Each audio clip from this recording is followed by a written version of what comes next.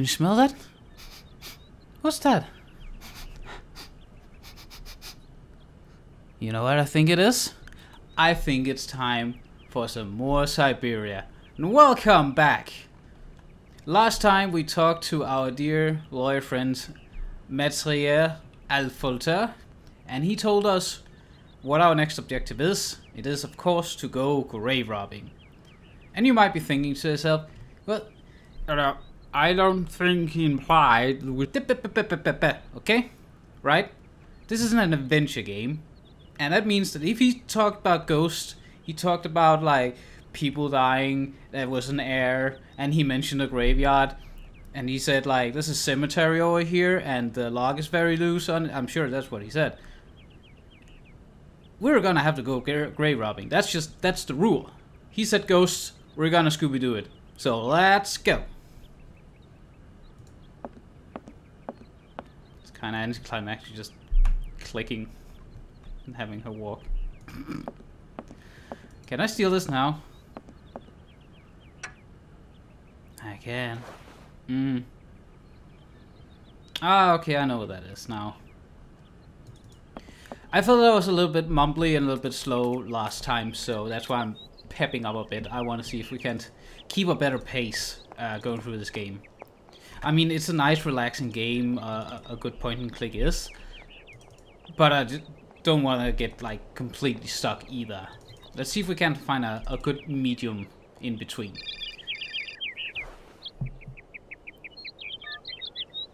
Hello? Kate? Dan, I'm so pleased to hear your voice. How are you, honey? Did you have a good journey? Have you settled in? It was long, tiring, damp especially, but I'm okay. Especially when you... Everything going as planned? Yeah, I mean, well, not really. It's not exactly what I thought it would be. You know, everything's so different here. Actually, while we're on the subject, I managed to free myself up tomorrow lunchtime. I'll come and meet you at the airport. I hope the flight from Paris won't be delayed. We're expected at the Goldbergs about 8 o'clock. I hope you have the time to take a shower and change, my poor honey bun. Dan, I don't think the Goldbergs tomorrow night is really on. Don't worry, Kate. You'll be as perfect as ever. Anyway, you never have to wear much to look really great. Dan, I'm going to have to extend my stay here. There's 1 or 2 complications. You understand? Kate, honey, what are you talking about? It's only a measly toy factory. The sale isn't going through as expected. I've got to stay a bit longer. Dan, you don't mind, do you? But Katie, you can't do this to me. I mean, it's the Goldberg contract. There's millions of dollars on the line here. I know, I'm sorry. You go ahead. Don't worry about me. I'll get back as soon as I can, I promise. Okay, I've got to go. I'll call you back soon. Love you, honey. Can women be cocked? I mean, probably shouldn't go down that road, but yeah, that's another character. There's another like show. Kate showing her character that she is a little bit timid, and people are expecting, and this will come up later, of course, people are expecting a lot from her. Like, her boyfriend is like, drop everything you have, fly back from France. You know, there can't be any complications there because I made reservations. Even though you're in another country, come meet me. And she's like, she's worming her way out of it. She doesn't stamp her foot and say and go, I'm in fucking France, bro. I can't just fucking jump on a plane, you know. I have grapes to rob. I can't just be there. There was complications, you know. You can't plan around that, especially when you're that far away from home. But she doesn't do that. She's like, she doesn't want to hurt Dan, and then she like weasels her way out, basically. All right. So now we're in. So what we picked up was the key for the gate outside, and we're in. It's like, let's call it like the entrance courtyard area of the factory. And we will just examine every area in order, of course. You can see here it says Vorarlberg. This is like the... I think this is the main factory. No, it's not the main factory, but it's part of it.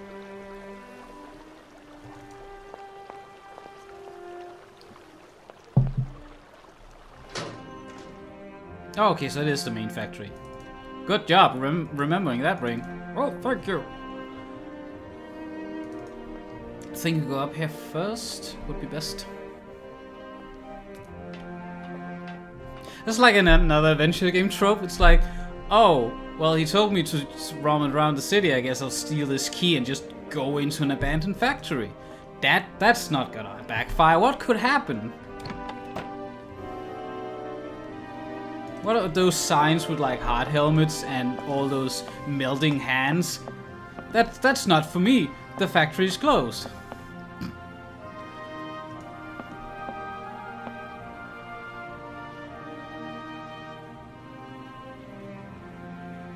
Alright, so big fat nothing.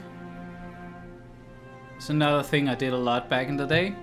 I would get stuck somewhere in an adventure game and then, you know, the old school guys out there, they know exactly what I'm talking about now. Just pixel hunt and I would do this. Basically. I mean, not like the entire screen, but I would just, it was so bad in those old games. But actually that did help me because I had forgotten what this screen was about, and there we go. That's the one. See how tiny that pixel was? Tiny pixel. What I'm talking about. Tiny that area of. Oh, sorry.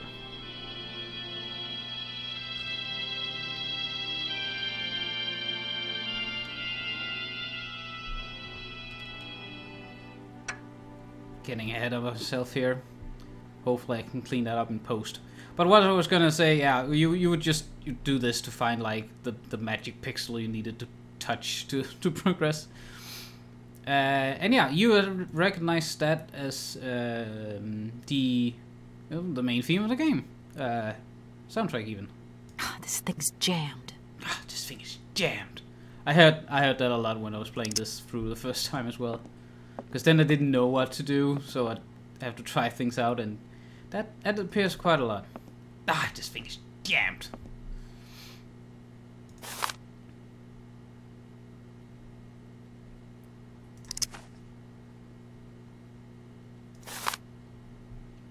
Some more reading here from Perotin Blanchard Solicitors, Association of Bailiffs, Rue du Chardran, something French. Madame Warburg is addressed to from Bruges Grande Valilene, July 20th, 2001. So reference number. And object is recovery of outstanding payments.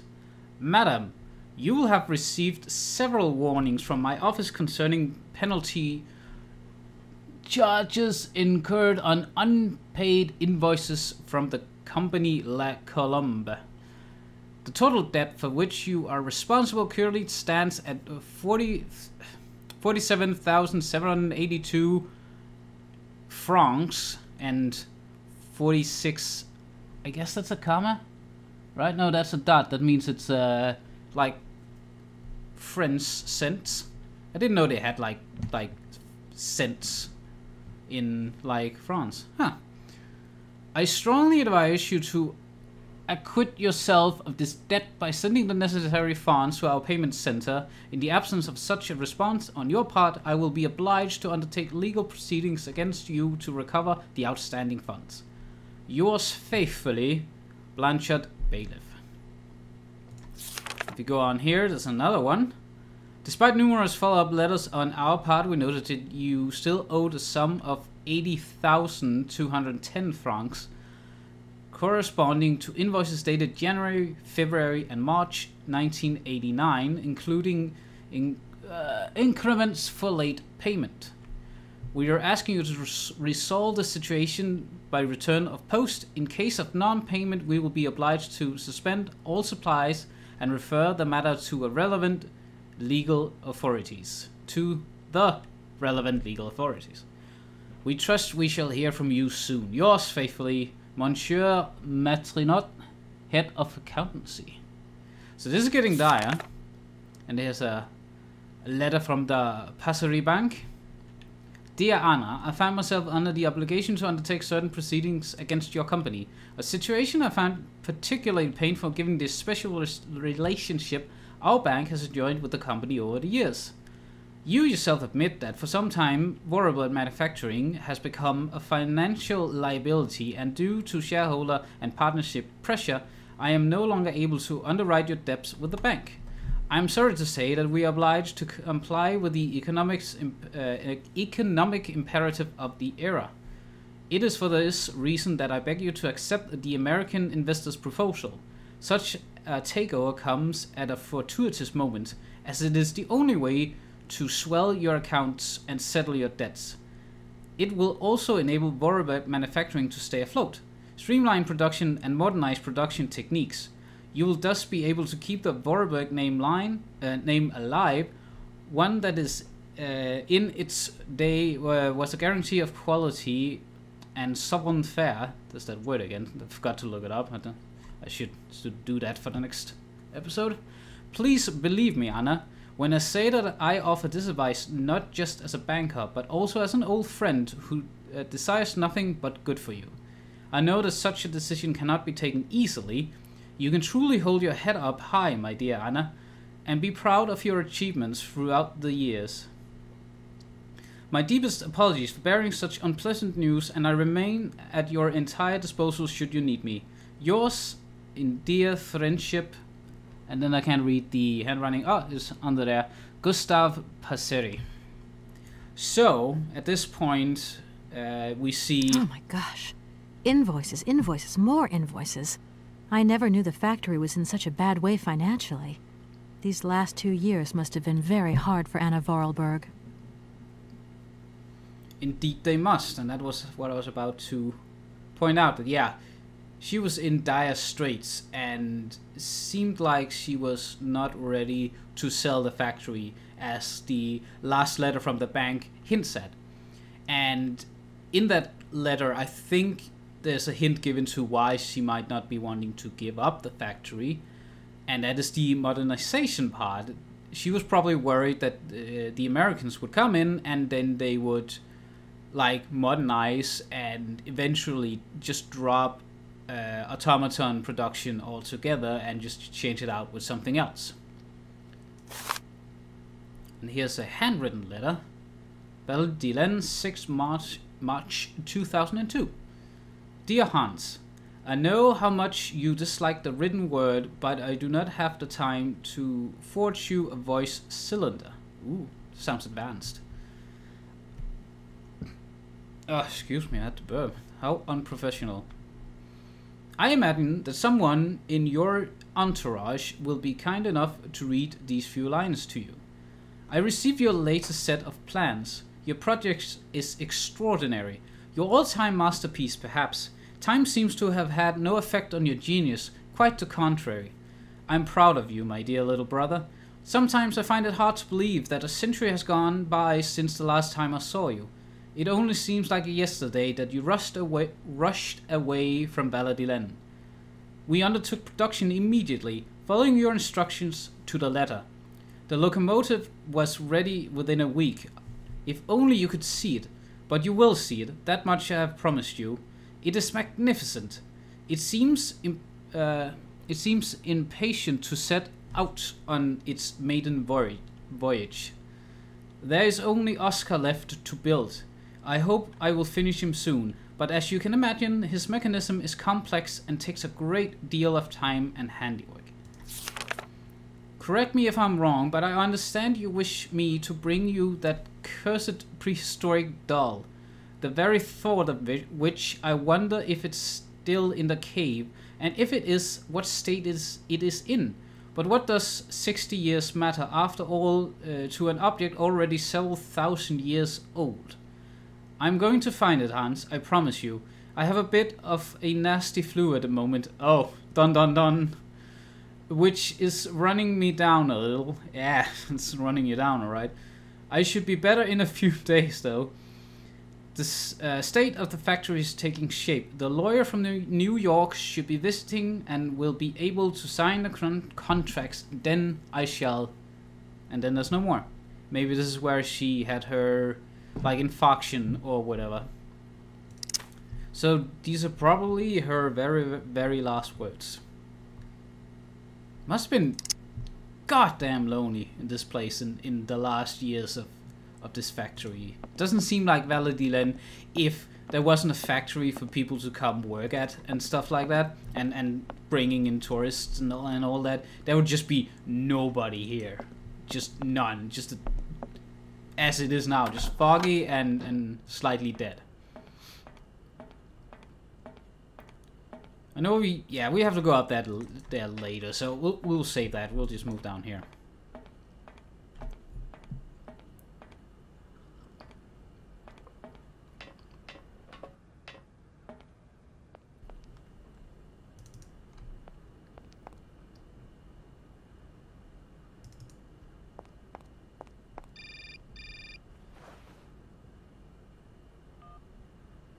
Yes, hello?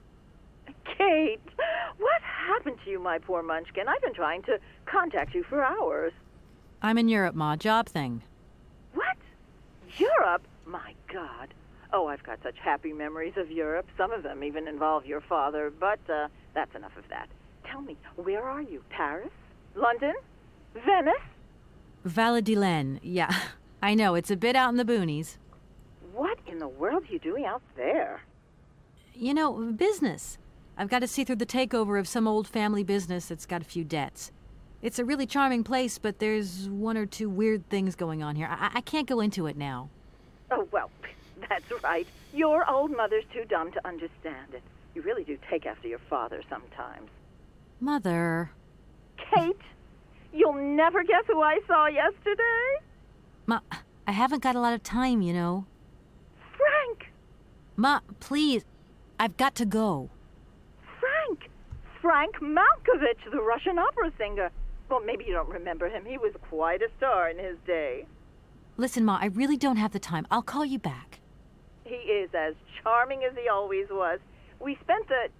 Mom, I really have to go. I'll call you back, I promise. Lots of love. Kate! Mom!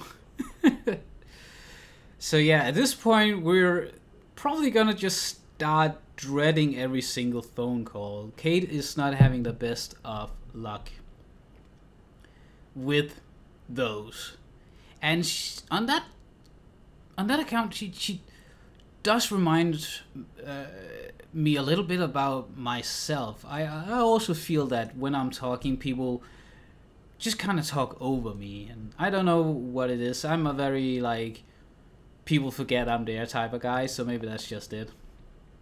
So even Mom is too busy with herself to let Kate get a word in edgewise. So yeah.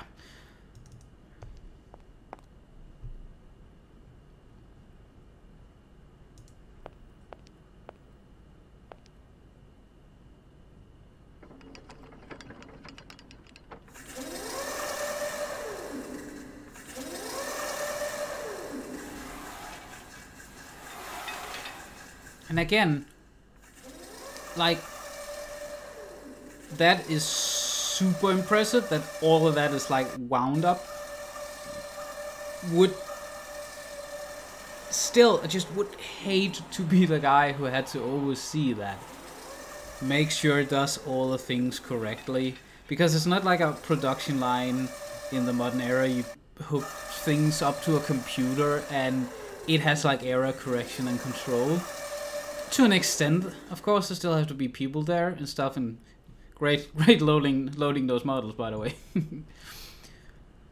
But with this, it's like, you just, what if you don't wind it up enough? It just stops halfway down production. It's just, So yeah, this is obviously for a puzzle later on.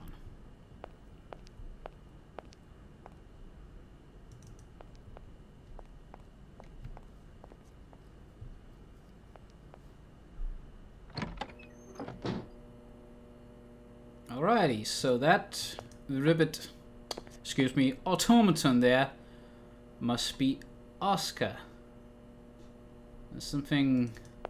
Is something odd to you? There's something odd about about that automaton. I can't put my finger on it though. Alright, so let's see if we can't take a look around here. It's this thing, maybe it will lower it, maybe we have to finish it. It'll be our psychic, it'll help us rot graves.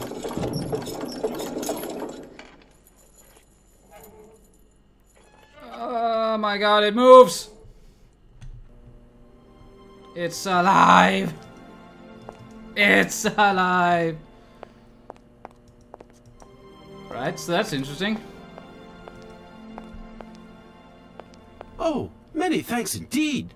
I am most embarrassed for you to see me like this. I lack a certain completion. You see, nobody here found the time to polish off the finishing touches.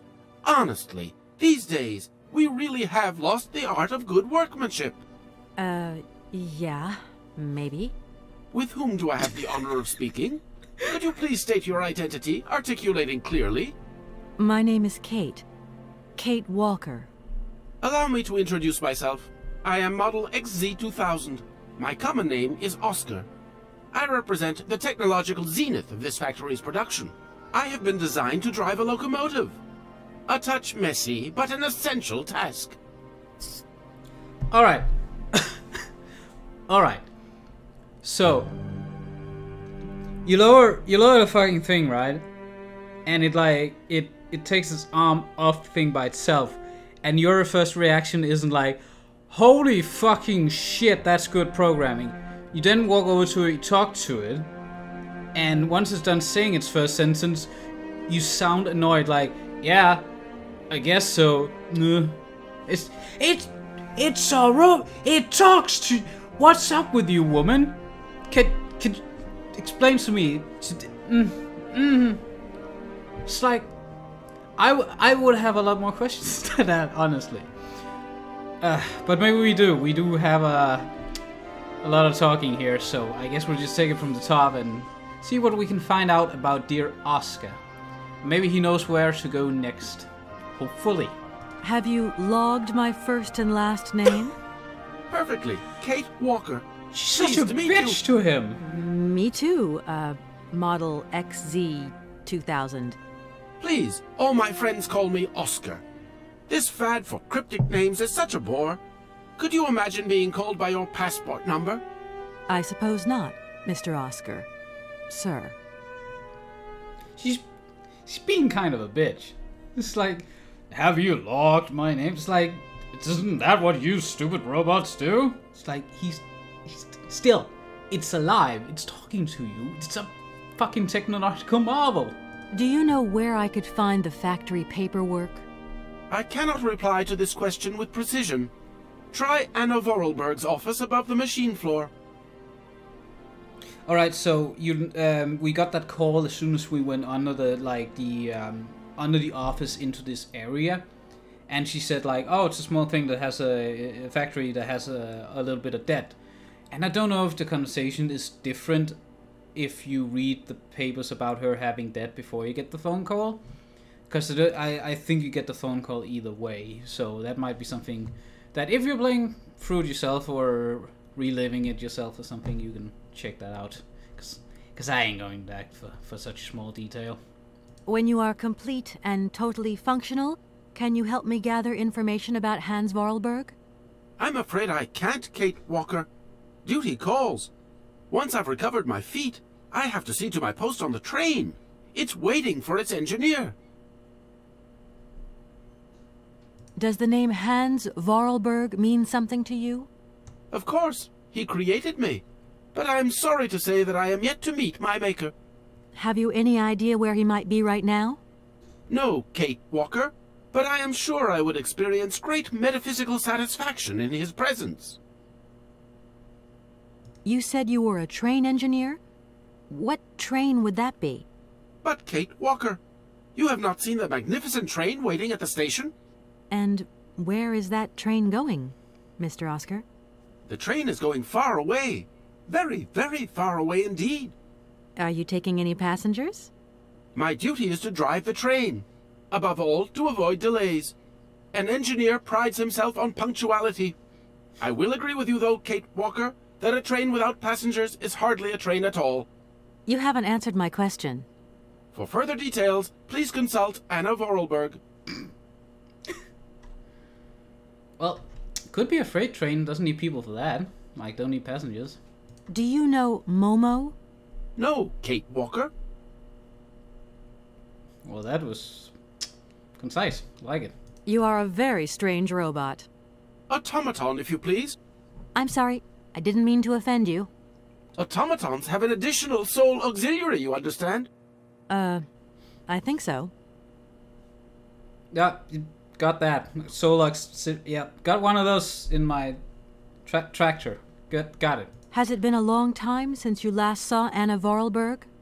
72 hours, 32 minutes, and 20 seconds to be precise. This regrettable absence explains the delay in my production process. Anna Vorarlberg is dead, Mr. Oscar. What do you mean by the notion of death, Kate Walker? Broken. Disactivated. Worn out. Damaged. Unplugged. Oh, that really is most bothersome. I'd rather counted on finishing my production. Can I be of use to you? Why, you certainly can. I absolutely must have my feet. My hands are Model XZ2003. My feet are Model XZ2005_B. Be careful. The Model XZ2005_A has evidenced some rather embarrassing performance failures. Like bugs? Automatons do not have bugs, Kate Walker.